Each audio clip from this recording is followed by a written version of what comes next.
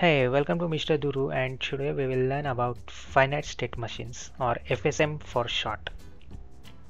Say for example you have a game with game pause, gameplay,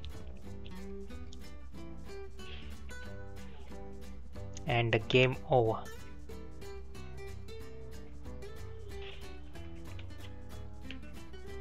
Say you have these three functionalities, like every game have these three functionalities minimum. So gameplay, game pause, and game over. So how would you differentiate this in your code? So there are a couple of ways, and the most highly effective, most useful, and the most flexible way is using finite state machines. Like assume game pause as its own state, gameplay as its own state, and game over as its own state. And code will run based on what state the game is in. So if game is in gameplay, then gameplay logic would run. If game is in game pause, then UI functionality with game pause would get run, and if it's game is over, then that functionality will get run.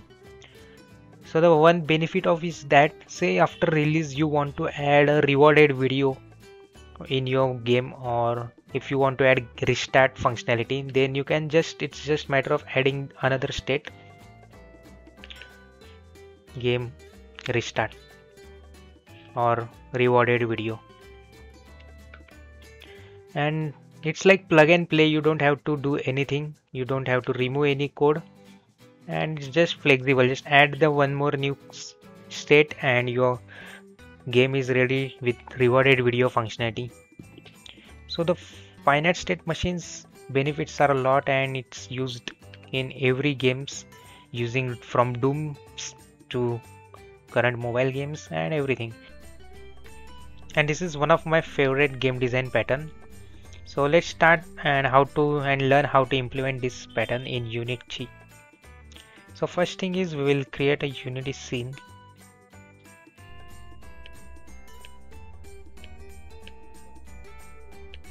So I have this scene where sphere just bounces on the ground. So now let's add the functionality of our finite state machine with these three features: game pause, gameplay, and game over. So if I press spacebar, then the game should get paused with game pause message. So let's add that. So let me stop the game. Okay, let's create UI, game pause.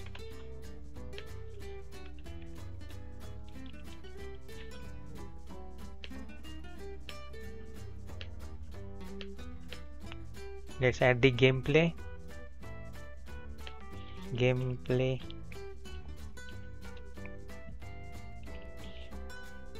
and finally let's add the text with game over. So if I press F, then game should get over. So gameplay and game over.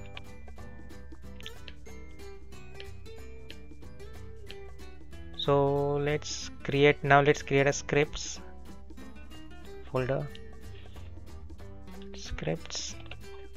So the first thing we would need is we need a state manager. So C# state manager.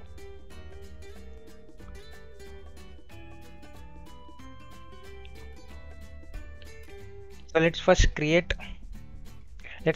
a state manager template.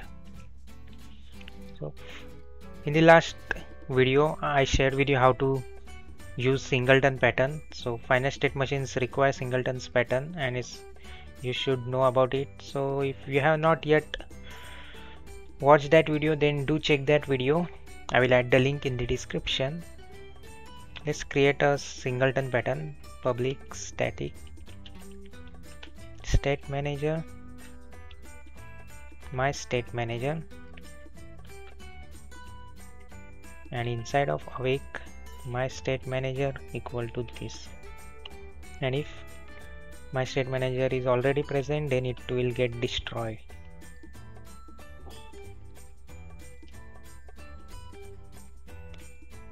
Okay, cool. So for finite state machine, we will use enums. So create a enum. Let's create a public enum.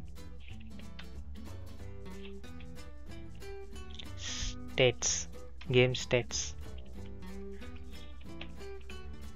gameplay, game pause, and game over. Public game states, my game state, my current game state. This is our game state. This will give user a current game state. And let's add the functions to change the game state. Public void on gameplay, my current game state equal to gameplay, game states dot gameplay. And similarly we will have two more functions on game pause,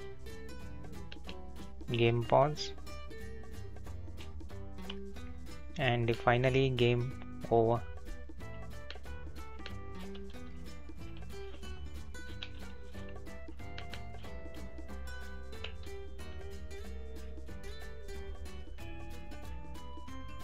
And to listen, let's create this as an observer pattern. We will use observer pattern. I also covered this in my previous to last video. Do check that video for observer patterns basic. We will use C# default event system for our observer pattern. Let's create it. Public static event action using system, and we will pass the game state on game state changed,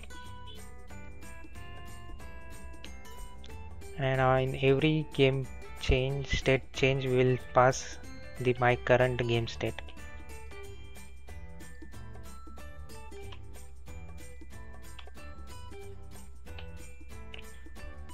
So yeah, that's really is what we need to do to implement finite state machine. Now let's use that in our other classes. The another class we will need is UI manager.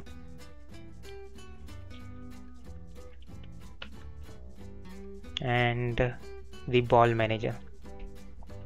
So I'm just creating a couple of classes for example purpose. Ball manager would be on the sphere ball,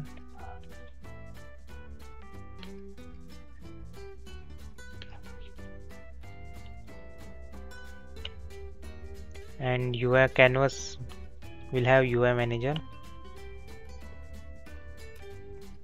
Let's add get the game object, public game object, gameplay obj, game pause obj, and the game over obj. So public. Now let's listen to the events state manager dot on game state change, and inside of on disable state manager dot on game state change. Nothing to fear, this is really simple and easy to remember syntax. So what it does is we just initialize our this on game state change, and whenever user changes this game state, this UI manager will receive a notification that state has been changed, new state, and here we'll pass our new state.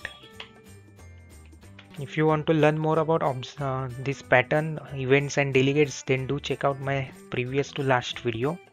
But basically it just gets the new state from our state manager, and we are removing delegate here for memory leak issues. Now the game states would be gameplay, break, then game states, game over, and the game state would be game pause.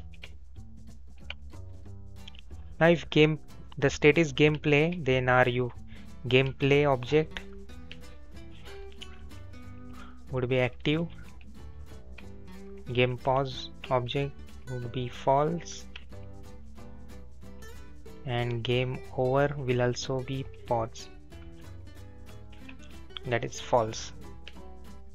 Let's do that for game over. Inside of here our game over object will be active, and in the game pause our game pause would be active.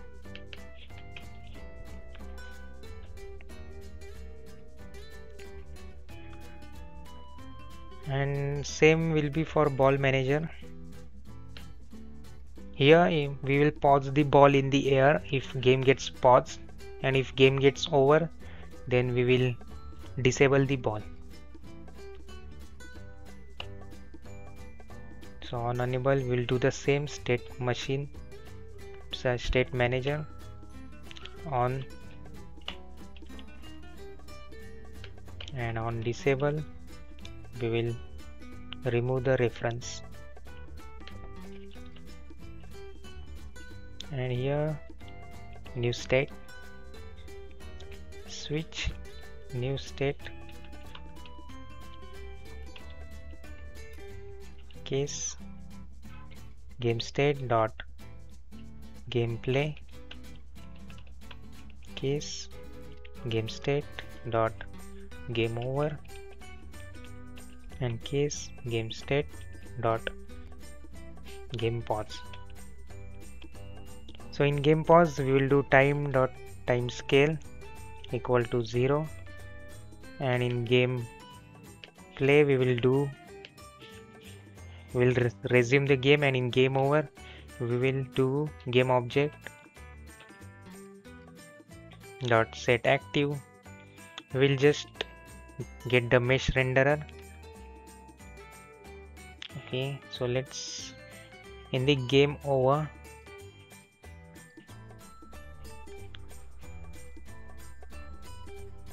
we will just get the mesh renderer and disable it. So I am just doing it for demo purpose. Basically you would want to disable the object completely.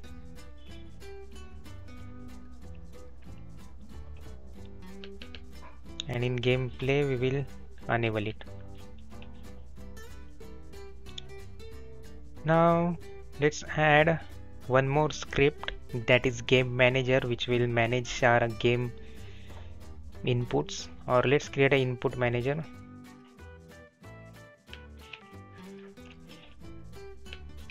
Input manager. Let's create a script, input manager.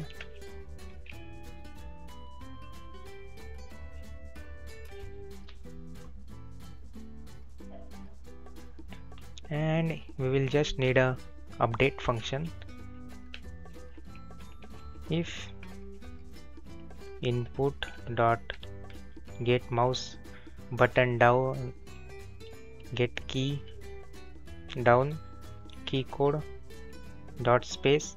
If user press space, then game will be paused. So state manager dot on game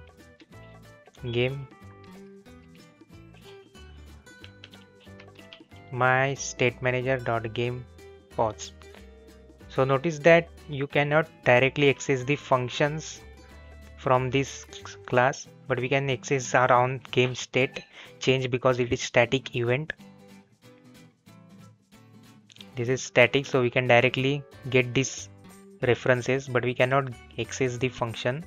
So we would need to get this my state manager and then get the on game pause. Same we will do for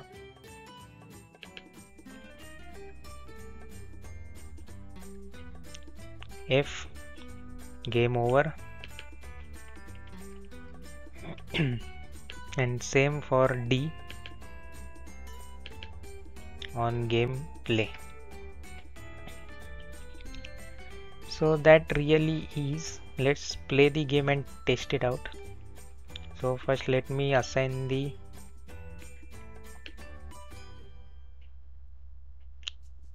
right objects.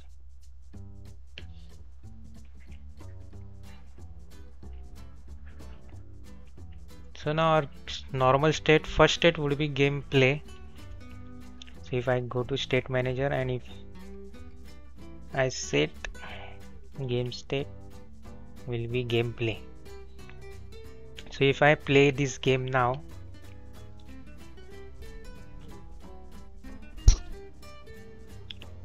so notice it's working like previously. Now if I press spacebar,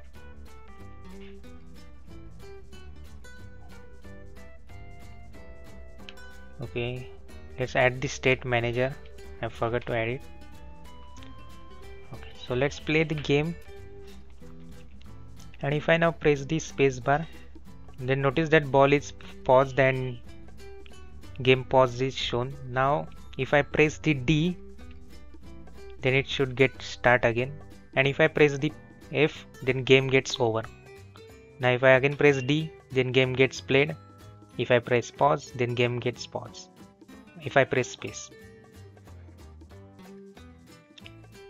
So that's easy how game states finite state machines are. Now imagine if you want to add some more functionality like the rewarded video, or if you want to add some powerful features, then you just need to create a new enum like rewarded video, and instead of game over you will pass first rewarded video with timer. And if user clears if user selects rewarded video, then you will redirect user to the again gameplay, or you will then, and if user do not press any rewarded video button or any revive system, then user will redirect to game over. So this is quite modular and quite good system, and you should look for that. It's just simple example. You can create classes out of this on game over, on game pause in separate classes and reference that in here using interface or abstract class functionality.